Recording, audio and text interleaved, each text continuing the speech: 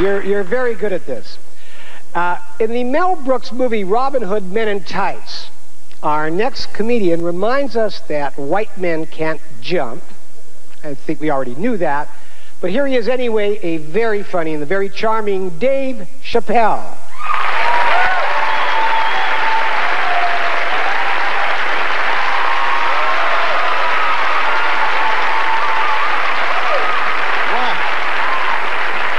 Thank you very much. Very good to be here tonight, man. I almost didn't make it. I just got back in the country. I was in France. I didn't even mean to go to France.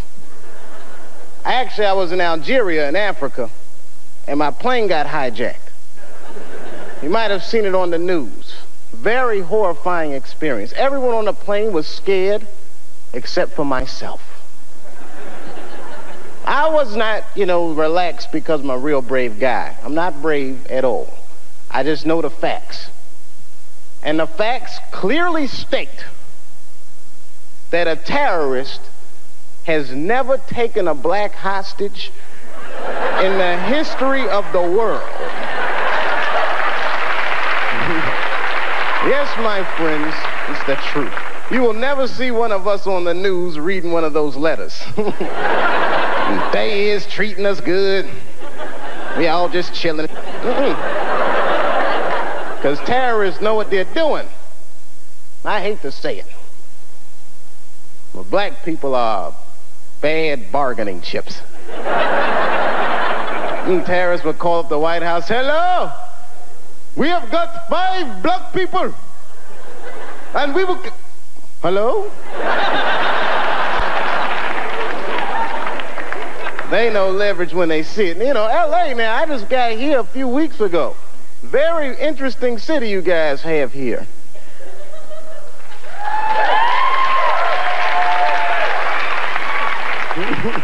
I guess you like it. I like it too, man. I just gotta get used to the pace of this place. I mean, I look like a real slow guy, but I like contrast. Speed turns me on. You guys stand on the escalator. That drives me crazy. Well, it's going up. I can't walk around you or anything. And I can't drive too good. I don't like driving anyway. And then come to think of it, the first week I was here, they stole my car. Now, granted, it was a rental car, but it still hurt. I had just put gas in it. I was very upset. But I figured it was no big deal. I bought the insurance. So I just called the rental car agency, and they sent me another one. The guy was nice on the phone. No problem, Mr. Chappelle. We're going to upgrade you. We're sending you, hold on to your hat, a Lincoln Town Car. I said, wow. Is that nice? Man, you're going to love it. Any of you guys ever see a Lincoln Town Car before? It looked like a big-ass pimp car. I was like, what is this? I couldn't even keep it in one lane. Oh, man. I felt like a pimp in that car.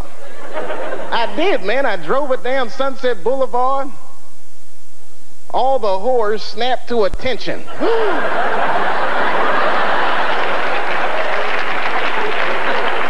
A lot of weird stuff happens here, man. You guys on a roll with your natural disasters and riots and woo! This place is, it really fascinates. New York is bad too. I live in New York now. New York's bad.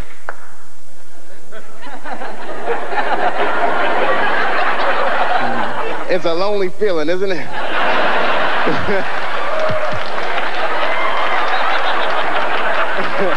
I know how you feel. It's different, isn't it? New York is bad in a different kind of way.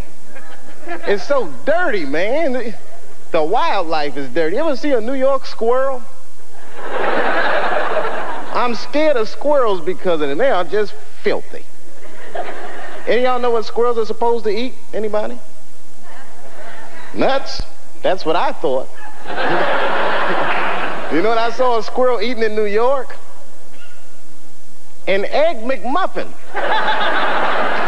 Something is right. Eat anything they can find. They chew gum, they smoke old cigarettes. They're just foul animals, man. That whole city is crazy. I don't know. You ever notice, I don't know, like I see a couple kids in here. I don't know if you kids read comic books. You notice, though, most of the superheroes live in New York. Because we desperately need them. I mean, but I think New York is rubbing off on superheroes because they're all like very bad role models for children. I don't know if you've ever noticed that or not. Like look at Wonder Woman. You ever just take a good look at her? Look at her clothes. Tacky, tacky, tacky. Big old red hooker boots and blue underwear with stars. What the hell is she dressed for? Look at the weapons they give a woman to fight with. A golden lasso that makes you tell the truth. What is she gonna do with that? You know, just catch a bad guy. Gotcha! Oh. I wasn't gonna say anything earlier, but this lasso just squeezed the truth right out of me. Terrible thing. And I'm not just picking on the women either. I'm talking about all superheroes. Can't stand superheroes. They're so prejudiced, too. You ever notice how prejudiced superheroes are? They only fight crime for the very rich. Think about it. You will never see Batman in the projects wasting his goddamn time. I can see him now. He's just robbing. Yes, Batman. Didn't we park the car right here, man? What the hell happened?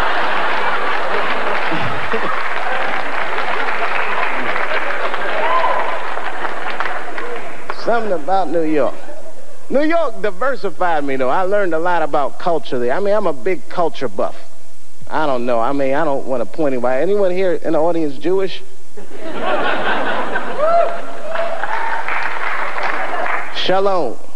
A little something I picked up. Actually, I mean, I like everybody, but I'm going to have to be honest. Jewish people are my favorite white people.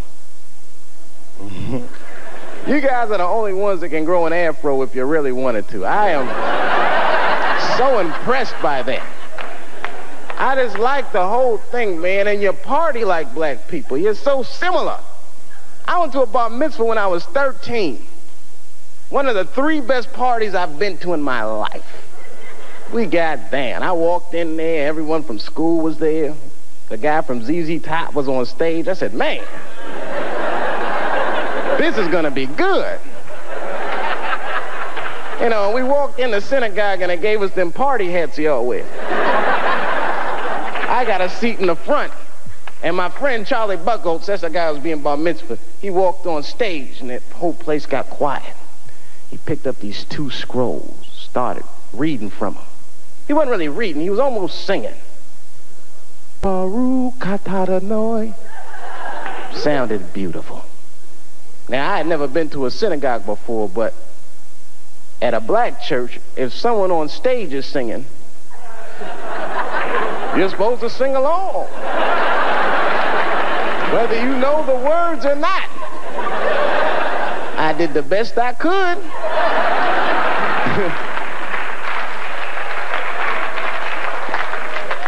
Then things really picked up.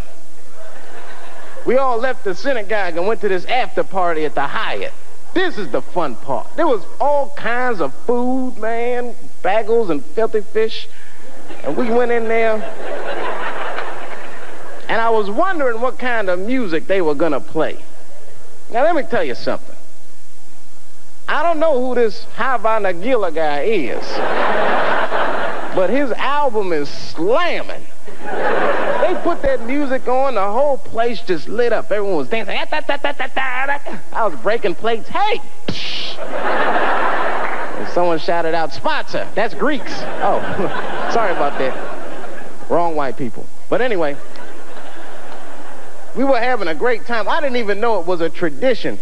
You're supposed to pick the person who's being bar mitzvah. You pick their mother up in a chair and dance around the party. I did not know that that was a tradition. I mean, I was just thinking, man, We are out of control tonight.